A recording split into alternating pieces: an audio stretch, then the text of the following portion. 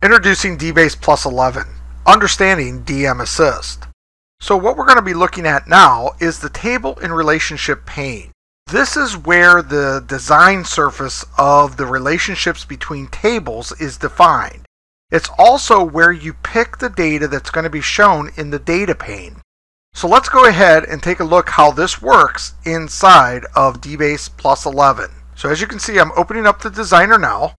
And as you can see, I have over in my data connection pane, you'll see all of our databases. I'm going to go into dbase samples. I'm going to double click on that.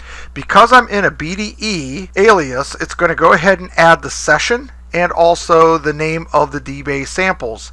Notice I have customers and order numbers and orders. So let's go ahead and drop in an order. So I'm going to drag that using my mouse. And then I'm going to go ahead and put order items, and this time I'm going to double click on it and notice that it goes up inside. Now, on this design surface, I can move this around, and as I click on each one, you can see that the data represents a little bit different. Now, I want to go from order ID to order ID.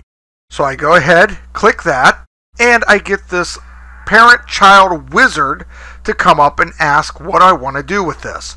So if I look at this, I want to go ahead and set up my parent-child options, and I'm going to go ahead and set up an index, and I'm going to say OK.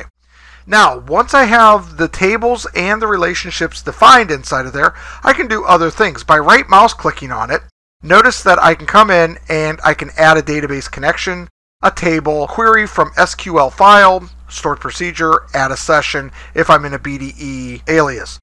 So it allows me to interact with the table representations over on the data connection pane, and it allows me to interact with the data and the relationships of that data on the design surface.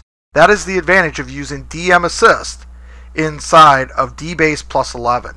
Thanks for watching this introduction to dbase plus 11's dmAssist.